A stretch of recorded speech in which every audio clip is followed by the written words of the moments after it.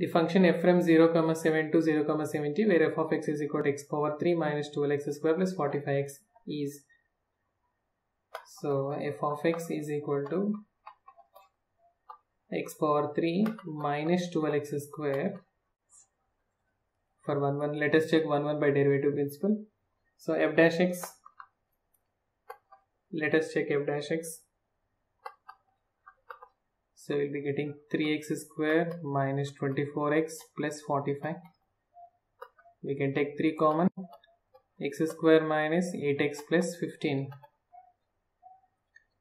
So x square minus 8x plus 15, if I can factorize it, 3 times of x minus 3 into x minus 5. Okay, this function x minus 3 and x minus 5 for 3 and 5. And it's obviously 0 and 7 are here. At 3 and 5, positive in the sense this is positive and coming negative and again positive. Means the sign is changing. Means your f is changing, direction is changing. Direction changes in 0 to 7. And hence we can say this is not 1, 1. This is not a 1, 1 function. Okay. Then if this function is not a 1, 1, let us check whether it is a onto or not. And your codomain is given 0 to 70. So your codomain must be equal to range. And we observed that there are some critical points like 0, 3, 5 and 7. If I can check the critical points including the boundary points, and if every value lies in 0 to 70, and hence we can see it is onto function. So let me check with f of 0.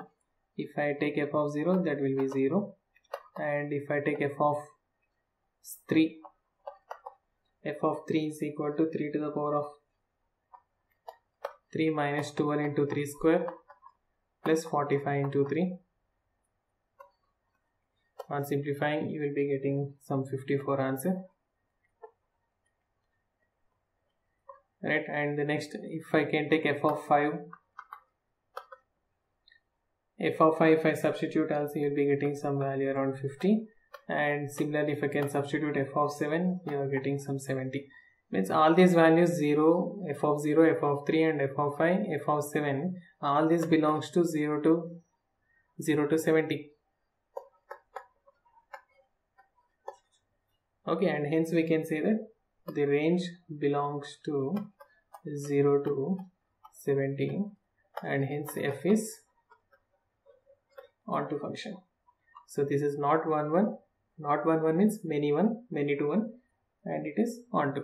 So we can go with option B, right?